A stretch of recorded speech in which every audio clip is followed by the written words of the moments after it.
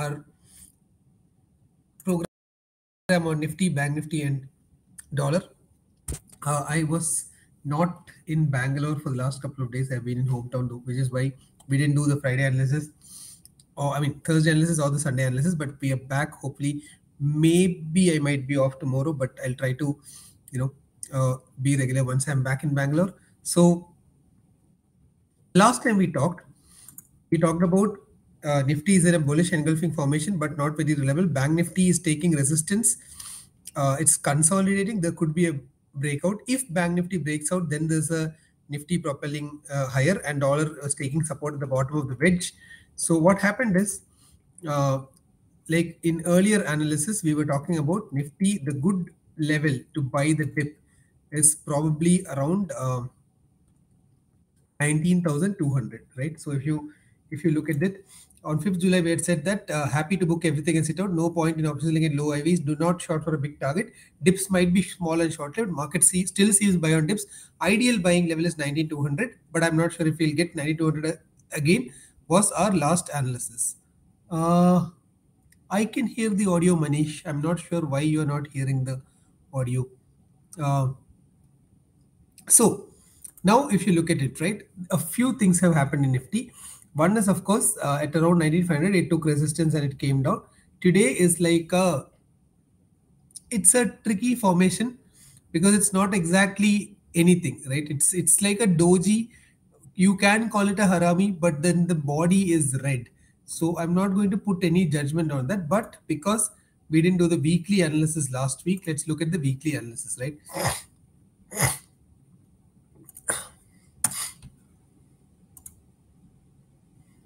Yeah, if you look at the weekly analysis of Nifty,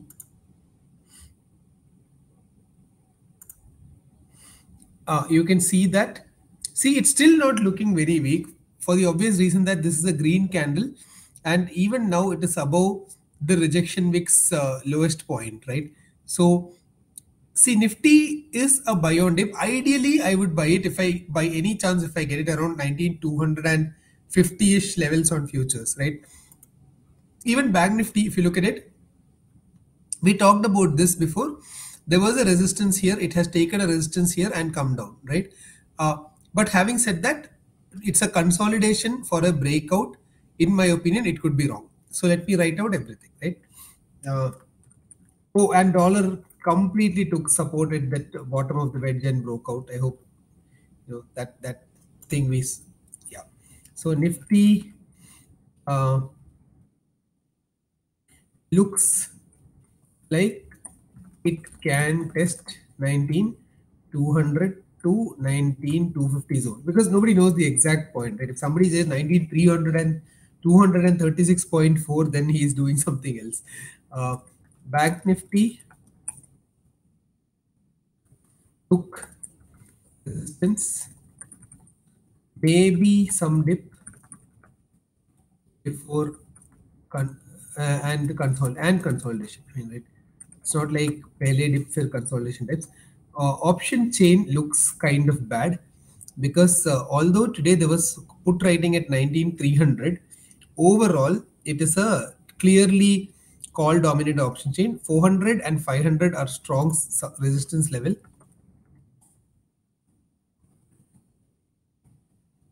Our resistances. PCR of 0.8 is neutral but bearish if you consider ATM. Calls near ATM. FII data is pretty bad from the market's perspective because FII today sold 2.2 lakh calls, which is mega bearish, and sold 40,000 puts, which is also bearish, right? So today is 10th, right? Yeah, I'm a little lost for what day of the week it is because I've been away from, I haven't even traded for like, sold 2 lakh calls and sold 40k puts. This is bearish. This is very clearly bearish. Futures 320 crore buy is nothing. Mildly positive. And FII stock data is irrelevant because it's just 500 odd crores. 600 CR by not very relevant. So net, right? What's the verdict on the market? See, the thing is, if you look at FII's overall index OI, it is almost 100K. So I'll just write that down also.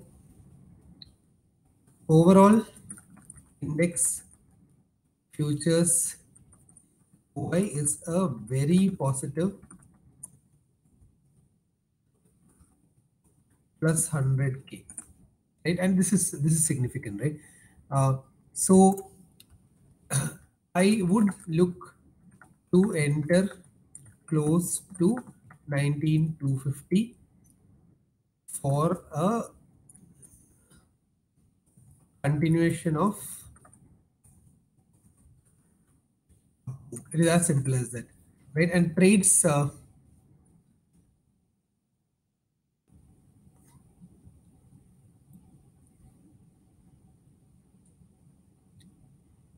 Trades. Let's see what's the trades.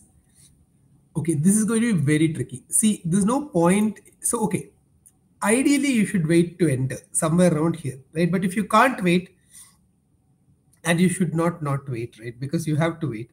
But if you think that you want to enter this trade without really waiting for anything, one thing you can do is you can probably sell a 19,200 250 types put option and then cover it with a lower put option. That's a bull put spread. But see, my point is this, right? So if you end, okay, so I'll break it down, right? There are two options. You can either do buy options, which is bull call spread, or buy a call option or something. But the problem is if you do that and if it dips, your options will become worthless. So there's no point in doing that, right? The other thing, of course, is you can sell a put option and cover it with a lower put, which is essentially a bull put spread. But उसमें problem ये कि you will be basically selling a very low IV option. So I'm again not a fan of that. The other thing, of course, you can do is you can sell 19,500 call looking at all the resistance there. But here's the problem, right? Now you are trying to catch a tiny dip in a very large uptrend. So that if market reverses right from here and starts going upward, then you will be in trouble. So see, although there is a lot of put options at 19,004, I mean, although there's a lot of call writing at 19,400 and 500, I am not interested in selling the same calls simply because there's a breakout which happened here, right? And if it continues, then any call writing is a recipe to get toasted, right? And any put writing is also tricky because of the kind of low IVs we are in. Up, you won't make money.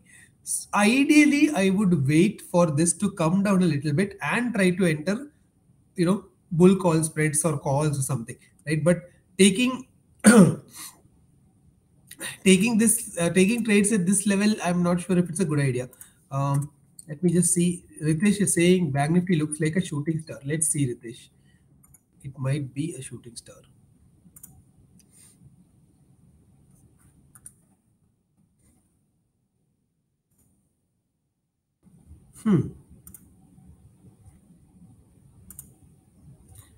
Not really, right? I mean, yeah, there is. Okay, so it's a good point that you raised, but there's a point, right? See, there are two forces at play here. One is Bank Nifty 2 weeks back formed a mega massive bullish engulfing, right?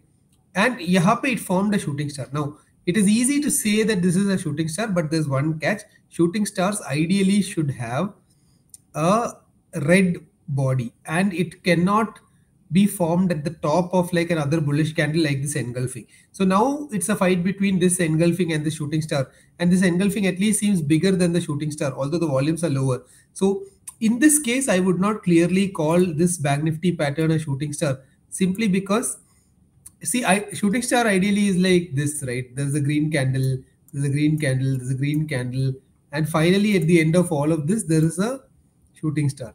But this is a reversal pattern right here, and uske baad ekdam se shooting star. I'm not sure if I'll call it a shooting star. So net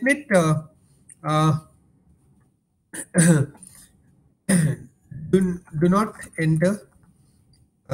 Enter ideally at lower levels And then at those lower levels, you can do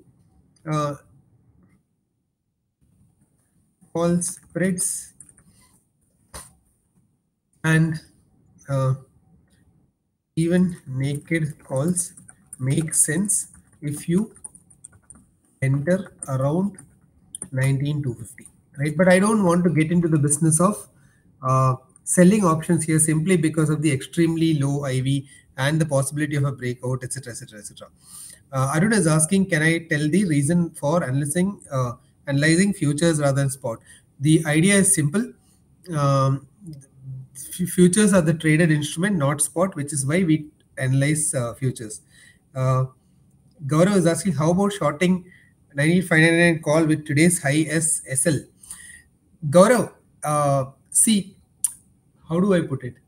What you're suggesting is a tactical trade. It's like or maybe you're right here. You might even make money in this, right? In the sense that you might short a 19,500 call with today's highest SL, and you might just survive 3 days and nothing might happen to you. But the catch is you have to understand that you're only trying to do a 3-day trade, hoping that the trend does not continue within those 3 days. Now that is something why I am uncomfortable with, क्योंकि यार मेरा so see, there are two things, right? One is tactical, the other is strategic. Strategic is slightly long term, tactical is extremely short term. Now my strategic view is that Nifty is going higher and higher and higher. Now your tactical view is that chalo lekin is week to thoda girega. Now the tactics and the long term idea and the short term idea are conflicting with each other, right? And if you are betting on a short-term trend inside a long-term trend, then you have to be extremely nimble and get in, get out quickly. Now, if I'm not mistaken, most people who watch this, including me, are people who are, how do I put it, not full-time traders, right? And we don't have this nimble, yaar andar ghuso bahar aa jao types bandwidth, right? So I think in our context, it might make sense to not try and be cute and catch that tiny dip. I would rather probably आराम से catch the larger trend by buying on dips than to catch this shorter volatility. Naveen is asking how quick is option chain updated. I think every second or every 5 seconds. Depends on which broker you are on. On some brokers it is near real time. On Google it is I think 1 minute. It depends. Whichever if the broker infra can support 1 second, we do 1 second here. But it's not like everybody does that, right? So anyway, so basically just to disclose, no conflict of interest. My last 2 verified by sensible days have been no trade days. Also, I'm traveling. Every time I travel and I trade, I tend to lose money. So this is a blank. This is today, and 7th July again is like a blank. So if you have a no trade day, please post your memes on no trade day with sensible verified. It's a lot of fun. I actually have more fun sometimes than trading doing this. But anyway, this is our analysis for today. We'll see you again tomorrow. So till we meet again, please take care and keep your capital safe.